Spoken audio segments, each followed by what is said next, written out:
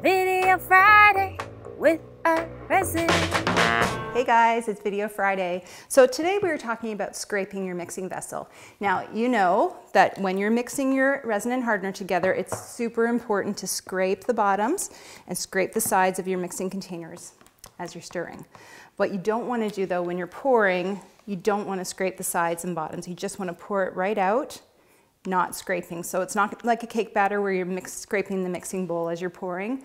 You just want to pour it out. And the reason for that is you may have unmixed resin and hardener stuck to the sides of your mixing container.